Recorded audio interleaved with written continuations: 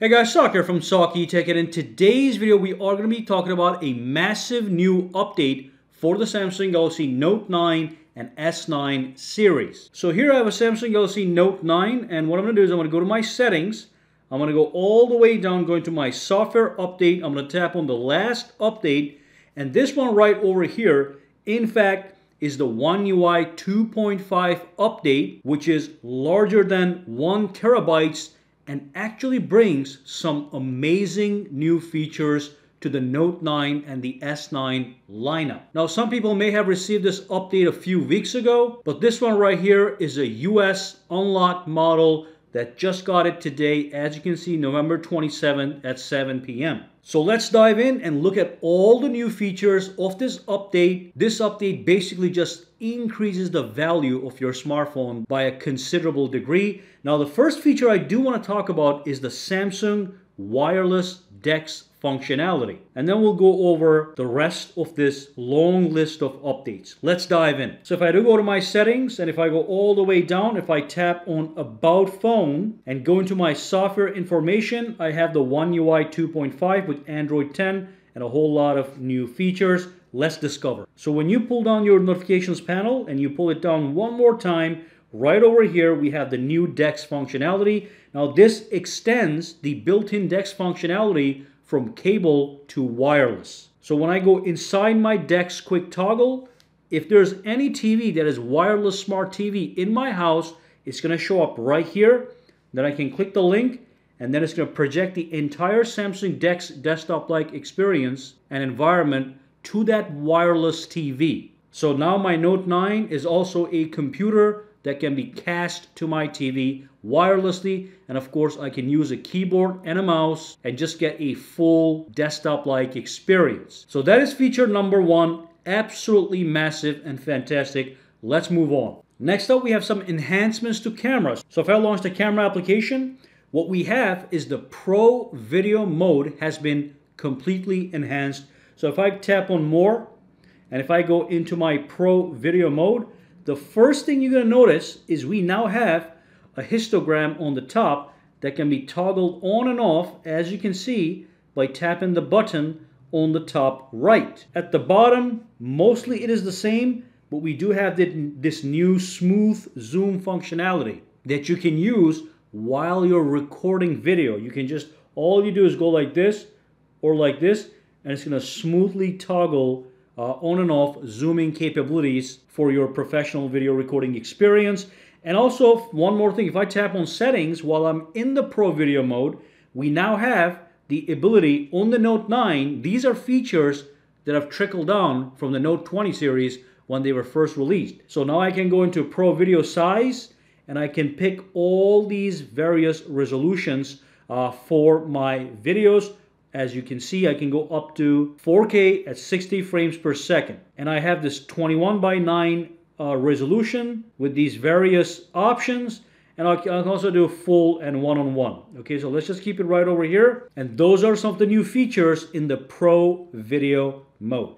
Let's move on. One more feature that's in the camera that has nothing to do with the Pro Video is if you go to the main options, and if you scroll all the way over, if you go into single take, you now have the option to tap this button here and change the length of your single take option.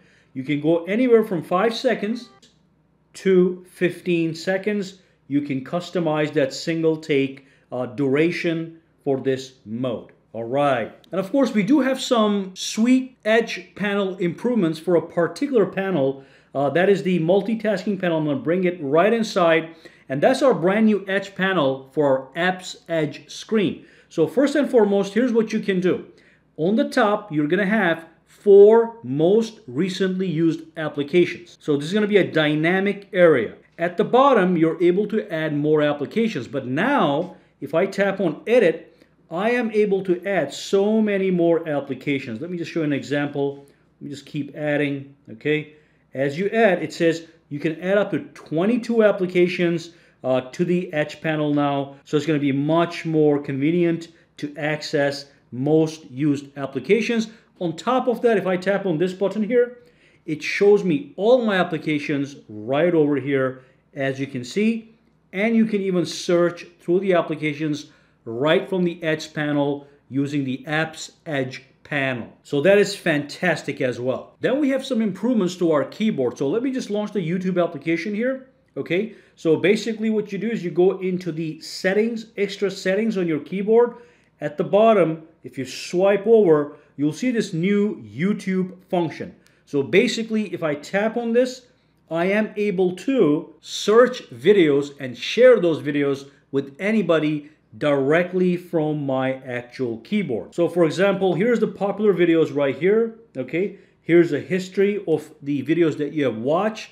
That's also going to show up here. And this is going to be great when you're chatting with your friends or whatever, and you just want to share information right from the keyboard to your friends without having to launch the YouTube application and then going back to messages to share a video. From here, you can also search specific videos. So if I'm right over here and if I just search CNN and tap on search, it's just going to bring up the videos from CNN, and then I can search them with anyone that I want. If I tap this arrow right here, it allows me to open that video also using an application right from here. Or let me go back in here. If I just tap on a video, it's going to send the link to the other person, and I can send that through a message. Okay, so that's a built-in YouTube functionality into the keyboard, into Samsung keyboard. The next thing has to do with keyboard customization. So if I go into my settings, if I go into my style and layout, now what I have is I have the modes section. If I go to modes, take a look at this. When I'm in portrait orientation, which is this orientation right here, I have these options. These are existing options. But when I go to landscape view, I now have the ability to activate a split keyboard. So if I were to go over here to my messages, and if I had the phone in landscape orientation just like this, I am actually able to access the split keyboard in landscape orientation, which is going to make it easier for some people to type in this orientation as you're holding your phone with two hands. So that's going to be a fantastic new option for keyboard customization, the split keyboard in landscape viewing mode. Let's move on. We also have some new Wi-Fi features. So if I go to my settings, okay, and if I go into my connections, and if I go to my Wi-Fi, when you go outside and try to connect to public Wi-Fis, you'll see the available networks listed at the bottom right here. But as you see them, you're also going to get a rating information for that Wi-Fi network. It's going to tell you whether the network is fast, average, or slow. So just by looking at it right here, it's going to have a little text symbol next to it saying very fast, fast, or slow to identify the quality of that Wi-Fi network. Not a huge deal, but a nice little touch. Now when I go to my messages, you also have this new interface for adding categories to your messages. So you can have a category such as family and have all the family conversations under that category. Or if you have work-related conversations, you can have a category just for work, which is great. Now this is something that was already in existence, but now the way it is delivered has been enhanced. It is much more intuitive to use. You just add a category, you make up a category, you say done, and then you choose a bunch of messages to add to that category, and that's how you manage the whole thing. And you will see your categories on the top here. So if I add one more category, let me just add a test category. It's all going to appear on the top. These are all my messages, family messages, test messages, and so on and so forth. Fantastic. All right, so that brings us to the end of the video. We do have a brand new update on the Note 9. Like I said, this makes your Note 9 even more valuable, especially with big features like wireless DeX functionality being added to these phones.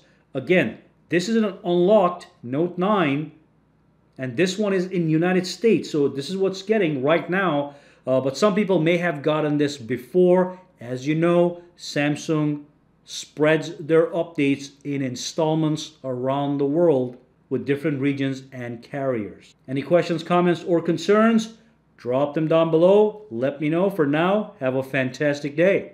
Alright, so if you found this video useful, make sure to subscribe to SAKITECH by clicking that button, and also click that bell icon on the side to make sure you get notified every time I upload a new video.